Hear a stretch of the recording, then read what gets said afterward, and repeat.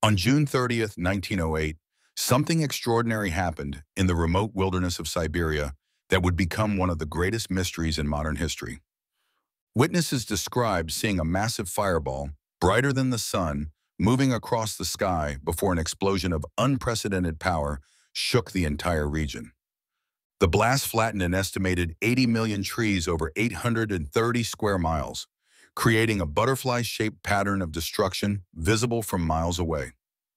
Scientists have proposed various theories, from meteors and comets to antimatter and even alien spacecraft, but physical evidence at the site remains puzzlingly scarce. Today, many researchers believe the culprit was a small cosmic body, possibly a comet fragment, that exploded before reaching the ground, creating an airburst equivalent to 1,000 Hiroshima bombs.